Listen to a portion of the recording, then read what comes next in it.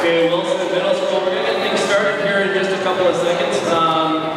Thank you guys for getting down to the gym on time. Thank you guys for being prepared to head outside. I think the weather's looking a little bit nicer than maybe we had thought, so that's a good thing. I think our homeroom teachers have all talked to you guys about why we're here today, and that's obviously to celebrate Terry Fox Day. So over 8,500 schools across Canada, that's 3 million students in our country, are celebrating today fundraising for cancer research in Terry's name. Yeah, it's awesome. So today we get to celebrate the life of Terry Fox, his Marathon of Hope, and to show our school community and our very own school Terry Fox Run. So it's a really special day here at Wilson Middle School, and we're really looking forward to it. A little background is, if you guys didn't already know, Terry began his Marathon of Hope back in 1980. So 1980 is older than Mr. Davenport and a lot of the teachers on staff, but not all the teachers on staff. Terry wasn't a great athlete growing up. He played sports, but he wasn't a great athlete. But he did run a marathon every single day. That's 42 kilometers every single day during his run when he was running. Today, we're going to run roughly 2 kilometers. So put that into perspective. We're going to do 2 kilometers a day. He did 42 every single day for 143 days. And while he was doing that, he was feeling lots of pain in his leg. He would run through all types of bad weather. And today, we're going to do 2 kilometers in nice weather. So the things that he was able to accomplish is absolutely amazing. His goal was to raise $1 from every Canadian, and with the help of Canadians everywhere, his dream was realized, and his Marathon of Hope raised $24 million in the first year. And now, after 39 years, it's raised over $750 million, which is unbelievable.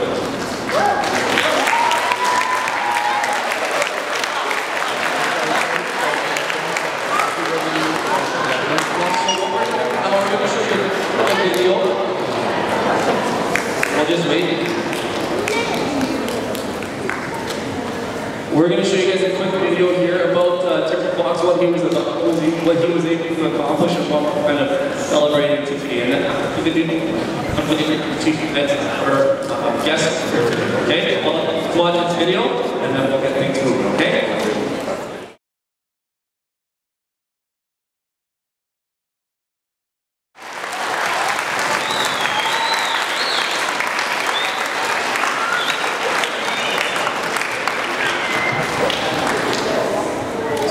Watching that video, it makes me remember like my personal experience with Terry Fox. So I can remember being your guys' age and doing the Terry Fox run right from kindergarten to grade 12, just like you guys are.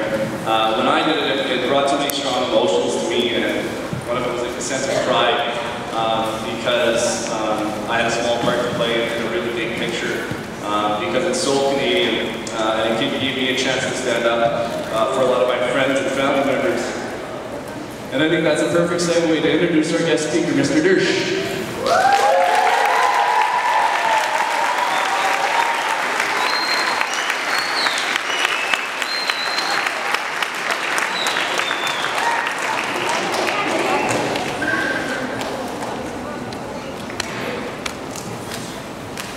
How are we doing?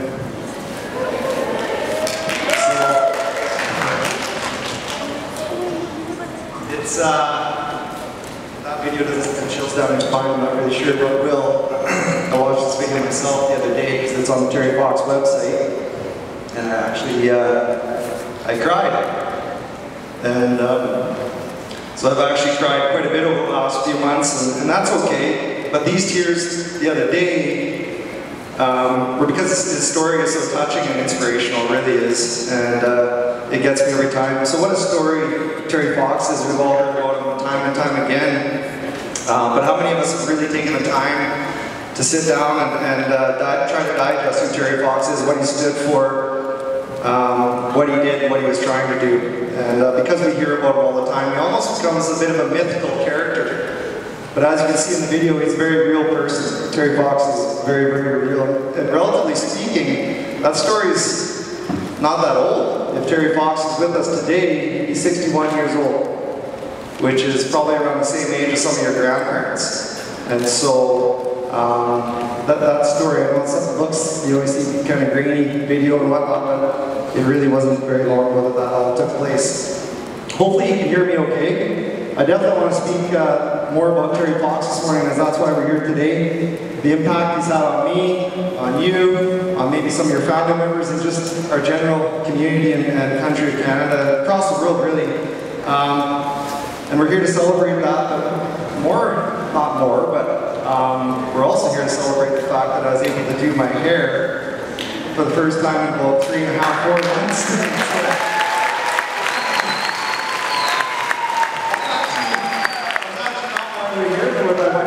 School and she saw me with my hair done. She's like, oh, she hadn't seen that because I lost most of my hair with the cancer treatments that I've had fairly recently, so it's kind of neat to be able to put some product in my hair and look somewhat normal again.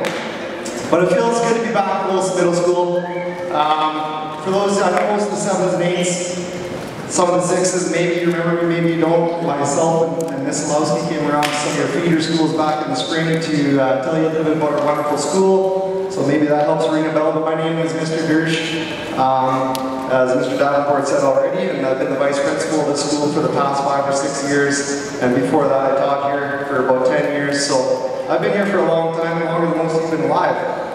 And so hopefully that helps you out a bit. But I've actually, I've never been, this is a different circumstance, I've never been in front of a crowd talking about something other than a fundraiser or anything else to do with our school, so I'm going to apologize in advance if I get up, a little emotional, because it's been kind of a crazy few months. So as I said, I'm going to talk a little bit today about Terry Fox, but also about my story as well. I think it's nice for you to hear my story, so you understand where I'm coming from as well. So when I do return back to school and I'm feeling better, you kind of know a little bit about what I've been going through. So as I'm sure you picked up on, I've been kind of fighting this nasty disease of cancer for the past several months. And my intention today is definitely not to put myself on the same level as Terry Fox. I don't want it to be misconstrued in any way. I would never, ever put myself on that level. And my intention is also not to scare anybody here today with my own personal story, but it's a real story, and I think it's important to hear that real story. And I'm going to end my talk today with a little bit of a challenge. So first of all, I'm going to speak about Terry Fox and show him the respect that he definitely deserves, as that's why we're here today. What a story, what an incredible human being. As you saw in the video, he not only,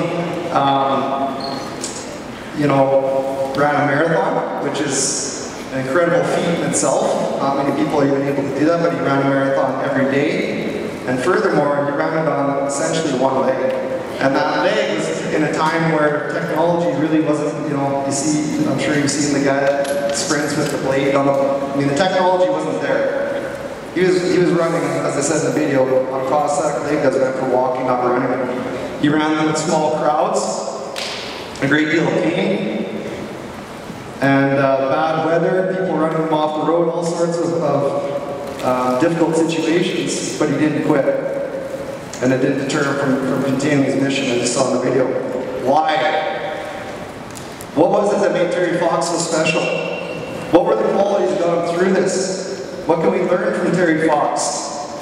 For the answer to some of those questions, we kind of need to dig a little bit deeper and look at who Terry Fox was before illness hit him. Did he wake up one day and become superhuman?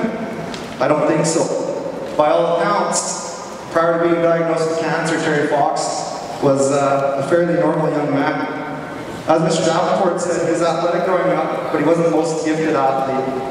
He loved to play soccer, rugby, baseball, but most of all basketball. But he wasn't the most gifted basketball player, as I said. But he's passionate about it. And so it's documented that in grade 8, which is the same age as some of you, a little different time, wasn't equal playing time, he saw 1 minute of playing time in his grade 8 basketball year. That would be enough to make most of us probably not enjoy the sport very much and maybe even quit. But Terry Fox wasn't a quitter. And so what did he do? He worked hard on his game. And by grade 9, he saw some more playing time. And by grade 10, he was the starter.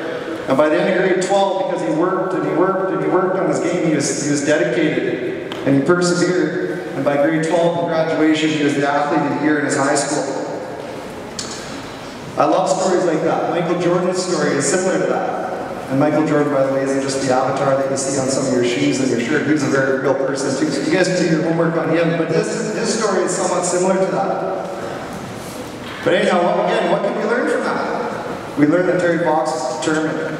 He knew he had to put the work in to get what he wanted. He was willing to take on challenges, and he wasn't willing to let the opinion of somebody else, others, kick him down and prevent him from doing something he wanted to do. Despite poor odds, he turned a tough situation into a great story in his life. We call this perseverance. We call it resiliency. He was courageous, willing to take battles head on. He didn't quit. Where else do we see and hear about these qualities? The Wilson Way. And why are we talking about these things with the Wilson Way? Because those are the qualities that make great people.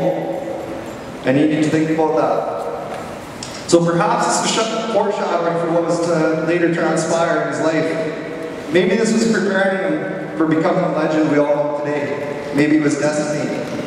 Wasn't this similar to Marathon of Hope? You don't think for a second that Terry Fox had doubters when he had his leg amputated and he told people he's going to run across Canada? Of course he did. But again, he didn't let doubters stop him.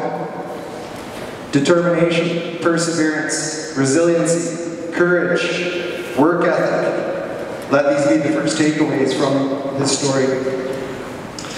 So now, with the next chapter of Terry's life at age 18, I don't know how many of you know this, but he was driving home to see his family when he was involved in a minor car crash. He walked away with a sore knee. 4 months later, I believe that was in the month of November, in the month of March, he finally went back to his doctor because his knee was still sore. And they ran some tests, and they found out that his knee was sore because he had cancer in his leg.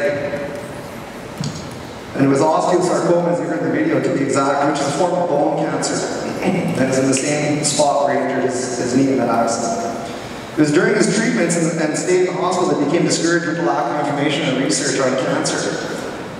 He was in the pediatrics unit, which is where the children, sick children are. And this really ate him up. It was then that he decided he was going to do something about this. This was a display of empathy, another key word, for others.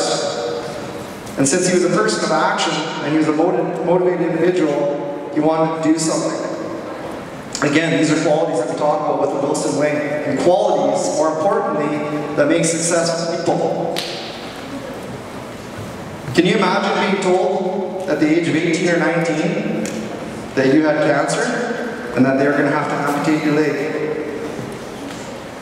There really is no greater adversity in life that one could encounter. He had every reason to sit around, pout, feel sorry for himself. But he didn't. And everybody deals with adversity a little bit differently. So based on what we talked about earlier, this is why I told a little bit of background on Terry Fox, and I'm sure we've all heard it before, but we shouldn't be maybe surprised that Terry Fox faced this adversity head on, should we? He was determined to make a bad situation good. And these are the characteristics that made a once ordinary person into an extraordinary person. He made up his mind to do something and create change in the world, and that's what he did. He trained for 14 months and secured sponsors in that time. And on April 12, 1980, I was 2 years old at the time. I'm dating myself, I get that. He started the Marathon of Hope. Terry wasn't trying to use his unfortunate diagnosis as a springboard to celebrity status. And to the contrary, he was trying to use this unfortunate situation as making the disease, which is terrible, cancer, famous, and raise the awareness with cancer, raise money for cancer, so that others wouldn't have to deal with things that he had to deal with. So as you saw in the video, when he first started this hope, essentially by solitude, running by himself, and his best friend following behind, and eventually his campaign started to pick up steam, and there were people on the road cheering him on in football games, but that didn't happen until much later in that Marathon of Hope. But again, he persevered. He kept going, because he knew he had this vision in his head that he wanted to, of what he wanted to achieve, and he had goals. And so he kept going. And so as I said in the video, $24 million, $1 for every Canadian was his goal in that Marathon of Hope, which now with inflation, we're up to a toonie instead of a loony. Loonies weren't even around back then. But anyhow, so that's why we asked you to bring in those toonies. And after almost 40 years, it's raised nearly $1 billion. Where does that money go? I'm going to come back to that. We know it goes to cancer, but I'm going to tell you a little bit more specifically in a minute. So now on to my story. As I mentioned earlier, there are some similarities between our two stories. Terry loved to play sports, so do I. It was because of Terry's love for sport, a desire to work with young children, that he wanted and he aspired at the time of his illness to become a phys ed teacher. And again, I don't know how many of you know that, but I taught phys ed for over 10 years. So a little bit of a similarity there. Terry faced adversity in sport, as I'm sure I and everybody else that plays sports will at some point. And Terry's cancer was the result of a blow to his knee. And that brings me to my story. So I was skiing with my family in February of this year, so we're talking quite recently. And I had a little fall on some rocks. And I had hurt my hip, my butt, which is an uncommon place to fall if you've ever been skiing. And to be honest, it really didn't bother me that much. In fact, I was probably more upset at the fact that I ripped my ski coat and I hurt my elbow more than my hip. But the next day I woke up with some swelling right underneath my butt, and it kind of got bigger and more sore, so I went to the doctor. And the doctor told me, well, you probably have a hematoma, which is like a bruise, a bad bruise in my hip. So I didn't think much of it, because I kind of looked at Dr. Google, and Dr. Google told me sometimes those things can take a while to heal. So you ice it, you elevate it, you take care of it. And I didn't think much about it.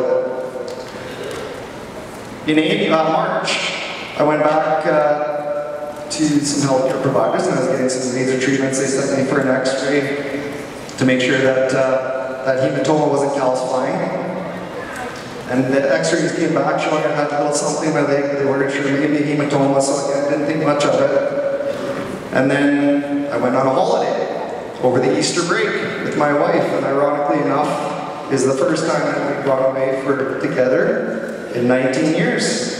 So it's kind of weird how that happens. It's kind of spooky, to be honest with you.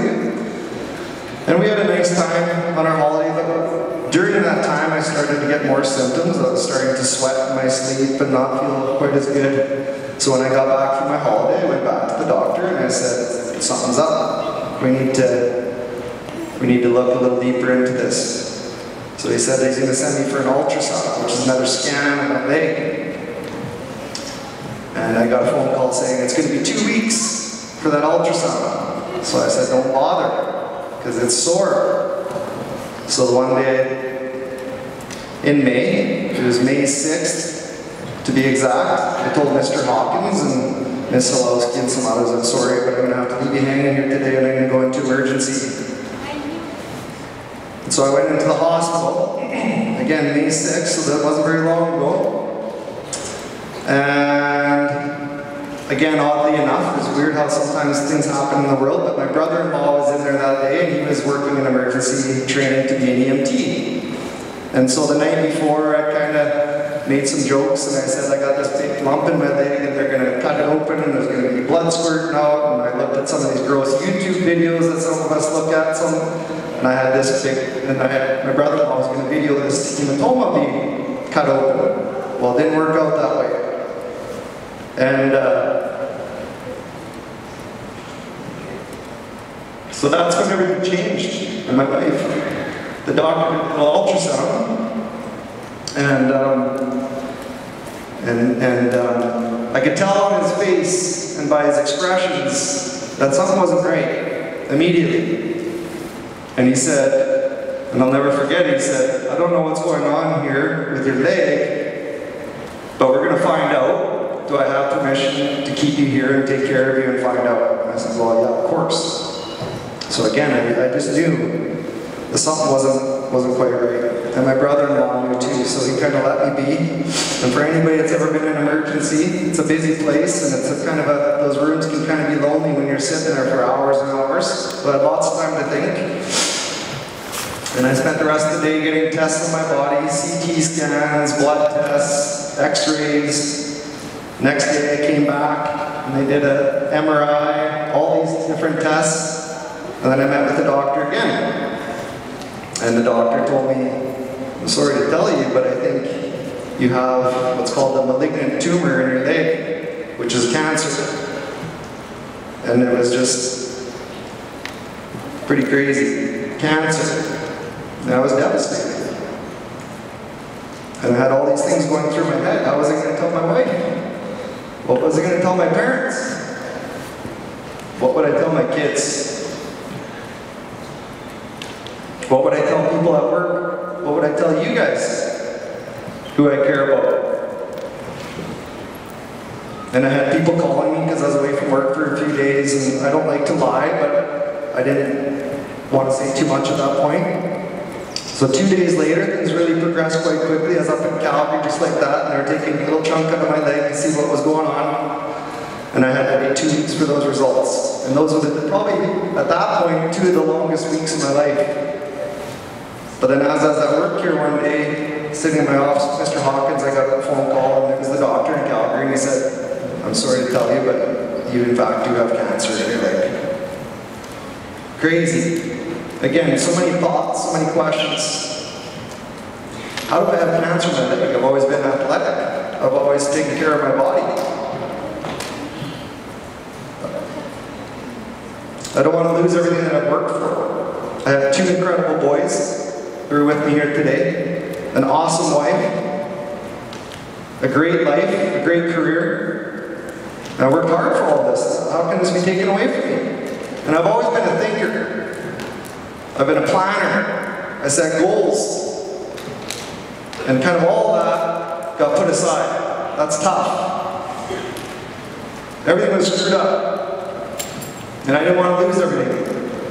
So again, probably the hardest moment of my life. Not probably, it was, bar none. So it turns out the cancer I was diagnosed with was big, it was aggressive, about the size of a softball in my leg. And it was similar to the type of cancer that Terry Fox had. He had an osteosarcoma, as I said, which is in his bone, in his leg. Mine was in my muscles in my leg, and it was called a liposarcoma. They're both very rare. About 1% of all cancers are sarcomas, and they're not the result of a poor lifestyle. They're not passed down genetically, simply caused by a mutation of cells. When my body went to repair itself from that little fall I had. And I've had lots of injuries playing sports and whatnot over the course of my life. So again, more questions. Why me? Why now? And unfortunately, those questions will never probably be answered, and it wasn't fair. 3 weeks after that, I was back in Calgary for the start of my cancer treatments. So this is June now, June 4th. Not that long ago. You guys were finishing up for the school year. And they started doing chemotherapy, which is why I told you I lost some of my hair. They did that for a week, and then they started doing some radiation treatments. All with the hope of trying to kill this tumor and prevent it from spreading. So things were getting pretty real. And then this summer, I had the surgery to remove the tumor. And at that time, the surgeons told me that they were probably going to have to remove a little piece of my leg. And they figured at the time probably about half of my glute, which is like your butt, right? And part of my hamstring, which is another big muscle in the back of your leg. And again, you know, I'm athletic, I like sports, I like to be active. That's a tough pill to swallow. So fortunately, when I woke up from surgery, I saw my wife and my family, and they were excited to tell me that they didn't have to take out quite as much of my leg as they thought they would. But all these questions, right? Would I walk? Would I be able to play again? Would I walk with a limp? Would I be able to walk at all? I mean, I didn't know. So then they had to wait another 2 weeks to get the results back from that surgery. And if I thought the 2 weeks I talked about earlier were a long time, this one seemed like an eternity. So I've been in lots of nerve-wracking situations in my life, but nothing compares to that follow-up meeting that I had in August with the surgeon. Thankfully that day, we got good news, my wife and I, and our family. The doctors figured they got all of the cancer out of my body and that I would make a full recovery. So now I go back to Terry Fox, the movement he created, the money, the awareness, and the result, which was the result of the Marathon of Hope. What would my prognosis have been without Terry Fox's quest? If this was 1980, it probably wouldn't have been good. My leg would probably be gone. Would I worry more that it would come back and cause more damage? Absolutely. As I said in the video, just a few years before Terry Fox's cancer, he had probably about a 30% chance of living. In 1980, it's up to 50%. Today, there's still very little information about sarcomas because of how rare they are. And we know that they're not always fair. They affect young and old people alike. They hold no biases. But due to advances in research and technology, much to the Terry Fox and his foundation, survival rates are now up to about 80%. And I probably would have had about a 90% chance of losing my leg, as I told you back in 1980. So for that, I literally have Terry Fox to thank for my leg and for my life. It has given me more time with my family and friends, and for that, I'm eternally grateful. So before I close, I told you I was going to challenge you and leave you some thoughts. We all face adversity in our lives. Some are young people, some are old people, and there are people in here that have had significant challenges in your life. But what will your response be in those tough times? How will you react? You can't quit, can you? It brings me back to a quote I first heard from a hockey coach when I was 16 years old, and he said, you know, 10% of your life is going to be things that happen to you. The other 96% of your life is going to be spent with how you react to those situations of that adversity. And I didn't really comprehend that, but I thought about it a lot, because it's deep stuff. But I'm challenging you to not ever forget that. You need to really think about it and let that sink in. Because they say that how you respond in times of adversity will show you colors. I'm most definitely not perfect, but I've tried hard to handle myself with dignity and courage in the past 5 or 6 months. But it's been a challenge both physically and mentally. And there's lots of challenges to come yet. I have an incredible amount of motivation sitting in front of me today with you. But over here with my family, my wife, my kids, my mother, my friends, that's all motivation for me. And I plan to give it all to God and come out on top of this. To this day, I truly haven't thanked people enough. We've had people bring us meals, gift cards, money. We've had people cut our lawn. A friend of mine created these dirty, strong bracelets. Maybe some of you have them. We've had moments where I've been walking around the town at hockey rinks and stuff with my son, and I said, do you know that boy? No. And he's wearing a bracelet. That's pretty cool. So according to Carter, my son, the thing kind of went viral. But anyways, we had somebody pay for our grass to get cut this summer until I told them, no, we're good. I got a 13-year-old lawnmower, and his name is Carter, so we're good there. We've had family and friends drive me to appointments in Calgary, where most of my treatments were done. But most importantly, we've had countless family and friends check up on us. And again, I'll be grateful forever for that. I literally have the best family, the best friends, the best neighbors, and the best staff and students to work with in my life. But I want to thank one person more than others. And that's my wife. So, because she's been there with a smile on her face and positive attitude since day one. And that's who she is. She's been my rock, and she's done everything from chauffeur me around to change bandages on my leg. And it's been just as hard on her and my family. And so thank you very much.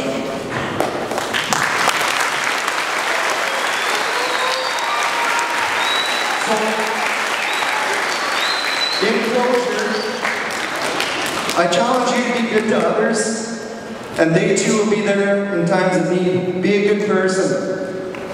Live life to the fullest, but take care of yourself and others. Learn to work through and persevere adversity in your life, because it's not if you're going to face adversity, it's when. And that's where the 10% versus 90% comes into play. And to Terry Fox, and I know you can hear me, I say thank you for all you did for me and for others as I make the world a better place. Thank you for giving people like me hope. Terry left a legacy in this world that's tough to beat, but my challenge to you is, what will your legacy be? Thank you for listening to my story today.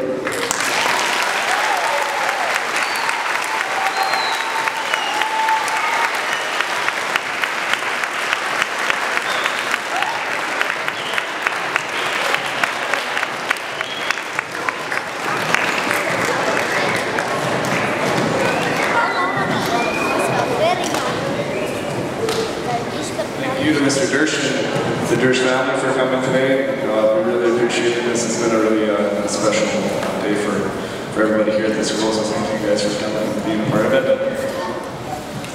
What we're going to do now, one little reminder for everybody here before we go outside for a run. If you guys feel inclined to, we're going to leave our donation for our jar over here open throughout next week as well. Before we send our money into the Terry Fox Foundation. So if you would like to and you feel compelled to donate money, that'll be an option for you guys to take to your home teachers, and we'll keep tallies for our Wilson challenges with that. What we're going to do now is we're going to head outside this Tonin over here by these doors. The grade 6 are going to follow this Tonin. The grade 8s are going to head out the back doors with Mr. LaCourcier, and the grade 7s with me